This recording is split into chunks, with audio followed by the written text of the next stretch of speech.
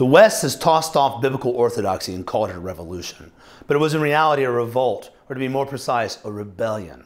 And the cost of this rebellion has been societal perversion and chaos.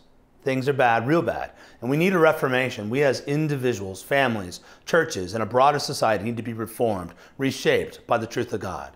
And reformation, of course, requires reformers, but a type of reformer. See, the reformer is neither a compromiser or a revolutionary. The compromiser has a can of paint.